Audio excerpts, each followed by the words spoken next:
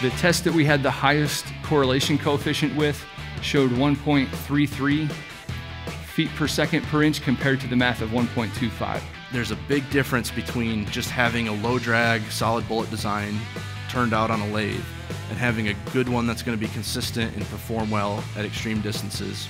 687-foot difference between you and that station is equal to 3% error in BC.